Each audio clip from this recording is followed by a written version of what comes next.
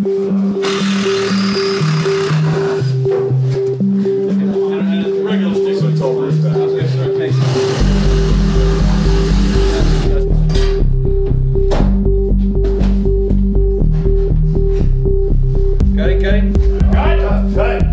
my name is Bryan Decker, art director for Helio, and my friend Kurt Braun brought me on this project to help create art.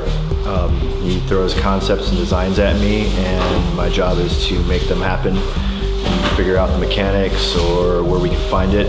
We do a lot of recycled art. I find beauty in things that people throw away all the time. Like, people will throw away something and I'll turn it over and say, you haven't looked at this side yet, maybe there's something else to it. And that's kind of the basis of a lot of my art, is finding a different side of things. The most challenging part of the shoot so far has been those rats and the cockroach. You know, they only shot for a few minutes, but the rats and the cockroach, that in order to get them to look like some post-apocalyptic creature that no one's ever seen before, still making them edible, trying to make them look like something that's, you know, really not real, but is made from something real is difficult. Yesterday was definitely my favorite day in the marketplace. The marketplace is awesome. There's a lot of energy out there. The culmination of a lot of our work. A lot of the sets are more basic, like we're just basically spreading a lot of garbage around, making it look like this beat up city. What's it like working with Kurt? It's awesome. it's awesome. You know, he told me film is like the circus and the army had a bastard child, which fits really great because, you know, he's a general and I guess I'm the major, and he says make it happen, and I make it happen, you know, and it's really fun. All right, well, here's our stripped down rats from the marketplace. There's a lot of fake fur. Come in here and use a lot of different elements here, like plastic forks and zip ties, whatever you can find. This cockroach has got like a knee pad for a head, and this thing's actually animatronic. They stripped the batteries out of it, so it's dead already. It's probably good. It's a pretty mean looking cockroach. So we got some guns here. We got LED elements, so they can fire. They're wired up, batteries, pill bottles, okay, for the ammos. These are dollar store toys for the handles, just a bunch of different components going to it. PVC, spray paint, leak seal. These are clips for conduit. This is actually conduit, so I guess it's fitting to use those on them. This is our cannon. This was the pet of my project here for getting this done. About 3 weeks ago, I went to the junkyard knowing that we had to create some kind of a sci-fi cannon.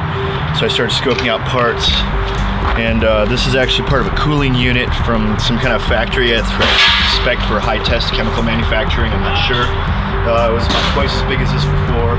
It's carbon steel on the inside and aluminum on the outside. So it can pump fluids through it and it cools the fluids. This control panel, no idea, same junkyard.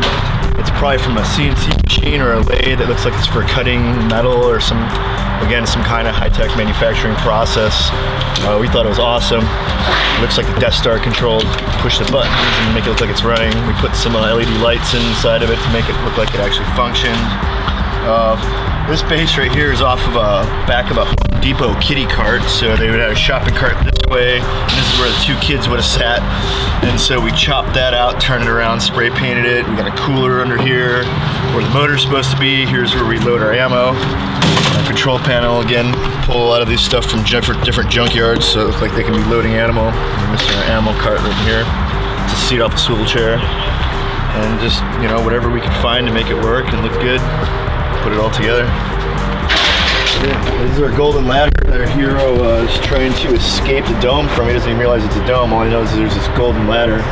And we had to find it. We didn't really have a budget to manufacture a ladder that was totally unique and different, so we found a regular extension ladder, took one piece off of it, chopped some PVC, split it down the ends, screwed it to the side just to make it look a little different, and then spray painted the whole thing gold.